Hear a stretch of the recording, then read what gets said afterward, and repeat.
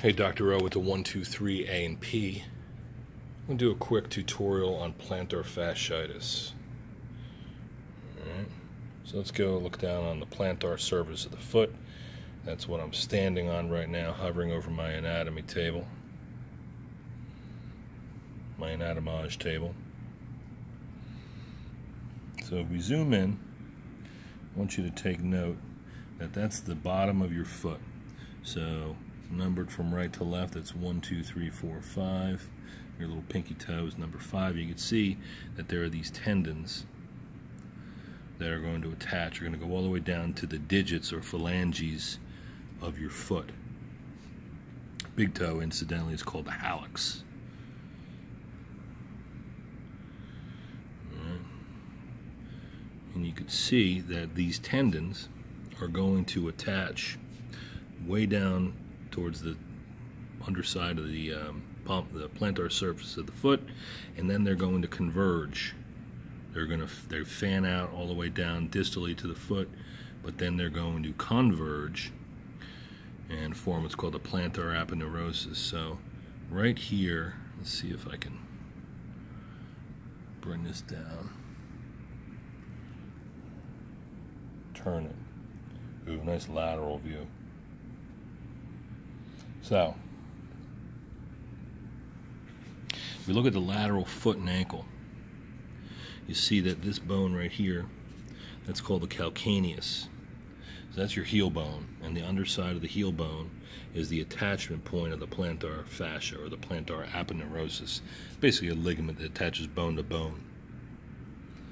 So if we turn it now to the plantar surface, you can see, I'm going to look at this one here. So the big toe is what we would call medial. It's medially, it's toward the midline of the body. Whereas lateral would be your pinky toe. So the plantar fascia, it's going to attach to all these little digits down here, and then it's going to converge to its origin, which is the underside of that calcaneus. And so it's actually a little bit medial on the calcaneus. So when you feel like you are, sorry for the movement here, when you feel like you're experiencing plantar fasciitis, it could present anywhere along this length, but the actual proximal attachment is a little bit medial on the calcaneus, and so you'll feel it pulling from there. It hurts on the heel, but also a little bit on the inside of the foot. All right, let me add some muscles here. Hold on.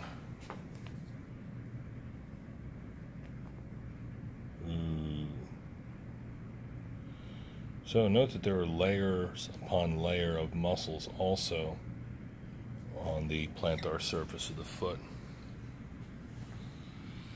All right, and they're superficial and they're deep, and there are a lot of fine motor control involved in walking, running, various activities. So you know that they're going to be sore as well. You're walking on them, you're working them, you're irritating them. And then you imagine how many times you take steps throughout the day.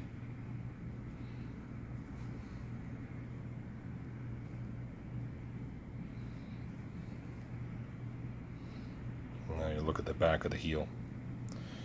Plantar fascia, see its attachment right there, and then you're on the calcaneus, and now just around the posterior of the calcaneus you've got the Achilles tendon, and that is right here. No. They're calling it the gastrocnemius. So the muscle that gives the calf shape is in fact the gastrocnemius. But let me take the muscles off. What are they calling it now? They removed it. Anyway, the Achilles tendon is right back there too. So it is all connected. All these muscles, tendons, and ligaments are all spliced together. And it's pretty incredible stuff. Long story short, if the bottom of your foot hurts, you may have plantar fasciitis. How do you fix it? Well, I'd start changing footwear. You know, I'd get some kick-arounds, I'd get some work shoes, I'd consider some plug-and-play orthotics, what I call plug-and-play, which are cheapies, something that's going to provide you some arch support.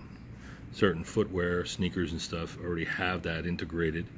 You can get custom orthotics if you really need them, but they're very ridiculously expensive. You can freeze a water bottle and put that on the sole of your bottom of your foot. Let it rest like that for a few minutes. Go through the stages of cold, burning, aching, and numbness. You can get a little rub-a-dub. I've worked on people's plantar fasciitis all the time. Make sure your gait patterns within normal limits.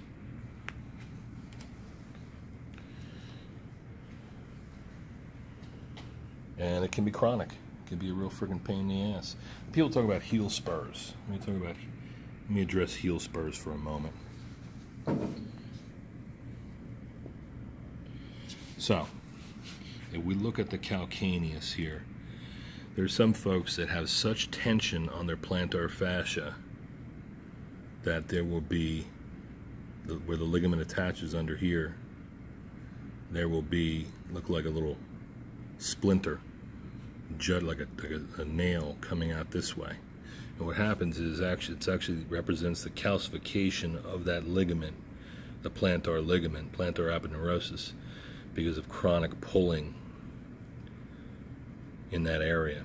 So it certainly can be associated with pain and dysfunction and chronic issues, but not necessarily always. At least it can look ugly as hell because it's calcified.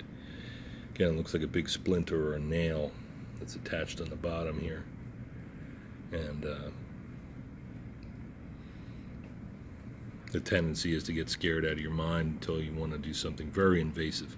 I would, just my personal opinion, if you're somebody that was in my family member, I would discourage anybody from getting invasive procedures to treat a plantar fasciitis, because a lot of times it'll go away on its own if you just change your footwear.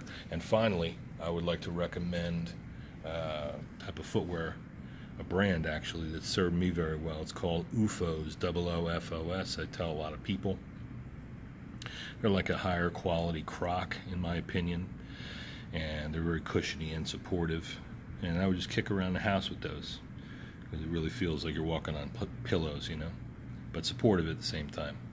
They're my beach shoes, they're my around the house shoes. And then change up your footwear frequently.